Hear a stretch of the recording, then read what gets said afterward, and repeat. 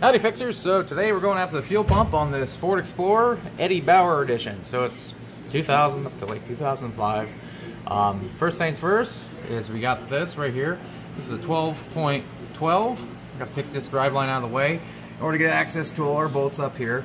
Once you get the bolts up there, you also have our bolts here for this shield. So we got to take our protection shield off here off the bottom.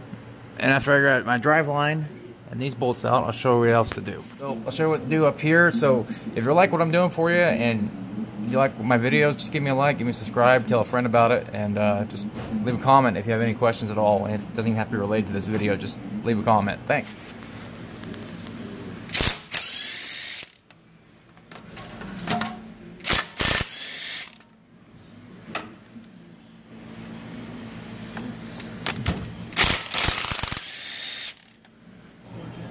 So you want to leave a couple bolts left in the rear end there, and you want to go after these bolts here, loosen these. On other models, Ford Rangers and stuff like that, you don't have to do this. It just has a spline that goes in, but with these you have to take bolts out. So once you get your bolts out of your driveline, you might have to tap it a little bit, like so. You can see how it's kind of loosening up there a little bit, making it loose, because it's usually rusted on there pretty good. So once you get it loose, you should be able to get a screwdriver. See that gap that's opening up in between there, and it'll pop right out. Alright. So I got my driveline out, and this is the part that goes towards the front. I always put an arrow just so I don't get mixed up, because you can put the front on the back and back on the front, and it just doesn't work out well for you in the end, so that's what I do. So your bracket for your cover here on your gas tank, you have 4 bolts, one here, and then you have one right here. Took that one out already. And then you have these two. So this is pretty heavy. You're gonna want to probably get some extra help, somebody to get it out. So yeah. So just after I get this out, I'll show you what else next to do. All right, guys. Your next step is you got to take your hoses off, and they're both quarter drive hose clamps here.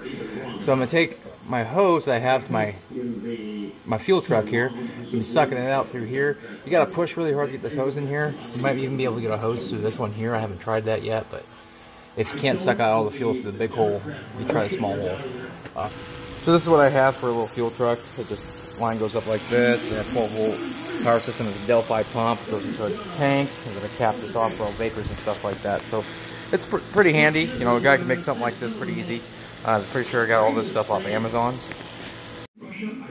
Alright guys, so after you get your fuel pump drained, you're going to go ahead and take off these nuts. And they should say your tank drain, not your fuel pump. And then you're going to take this bolt off.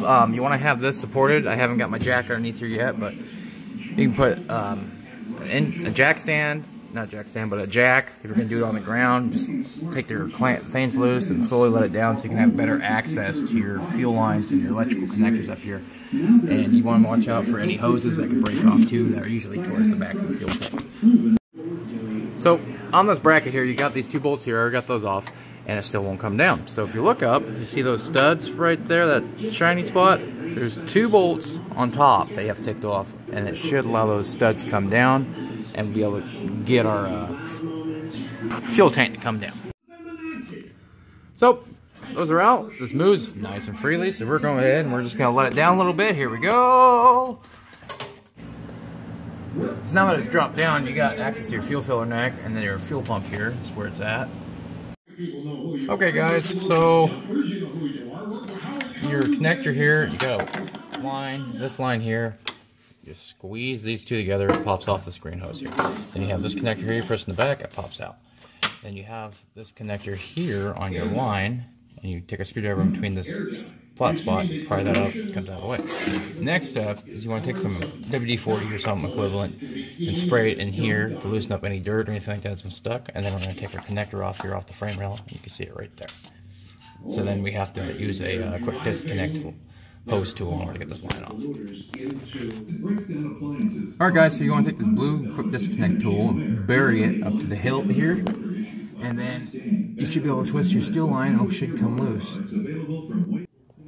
Alright guys, so this is the new fuel pump, and I got the old one out. So you're going to have to take all these 8s off and get that out of the way. But you want to first, take an air hose or something like that and blow all this dirt off. You don't want this flying into your tank.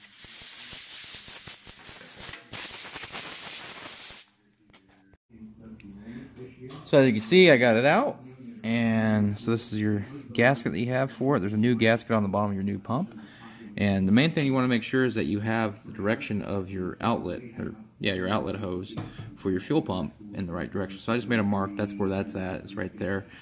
And then we're going to go ahead and put our new pump back in, and just be careful of our sending unit, and put it back in, and then we're going to go back in. So as you can see, I got the fuel pump back in and getting ready to put that back in, but what I want to do before I do anything is I want to change this fuel filter. So you can kind of make out on this, it says Motorcraft. Usually Motorcraft stuff's only going to be on there from factory, or if you got service at like a dealership its whole life or whatever, which I don't think this is the case. So you just got to take this clip off here and a clip off there. So the main thing with this is that your fuel pump goes bad for a reason. Either you run it low too long on low gas and it causes the pump to overheat, or your fuel filter is plugged. So if this is an original fuel filter from the factory, there's a lot of extra pressure that your fuel pump has to press against, and it causes it to go out sooner than it should have. So if you change this, it's going to make it a lot better. So it's just like putting new socks and new boots. You don't want to take your gross socks you've had on for 3 weeks and put them in your brand new boots, because it defeats the purpose. So that's what we're going to do. Alright, so we got our hose here, and you want to take your line, you want to push it on until you hear it go click, and then you want to try to pull it off. If you can't pull it off, then it's seated all the way. That's the biggest thing you want to make sure you do, and the same goes for your plastic line. This guy here that we took off earlier, we'll make sure that clicks on all the way and doesn't pull off. Okay, so we got the tank back up in there, so what next step you want to do is you want to take some WD-40 and spray it a little bit just inside your hoses so they go on easier. That should be it. I was in the middle of doing everything cool, you know. Now, you know where it is.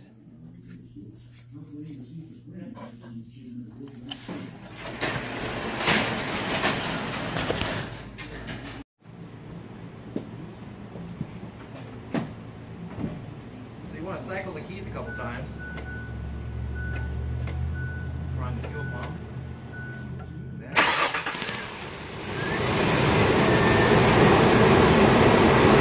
So, thanks for watching, Fixers. Really appreciate it. So that's how you do the fuel tank on your Ford Explorer. It's a little different from the Ford Ranger. Ford Ranger's a little bit different because the fuel pump placement and stuff. But if you like my video, just give me a like, give me a subscribe. First time seeing my channel, give me a subscribe. I got plenty of stuff coming out like this. I'm trying to make them a little more detailed.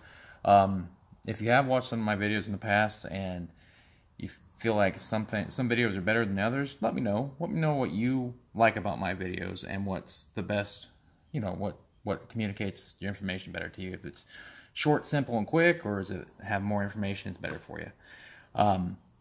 But yeah, so just thanks for watching.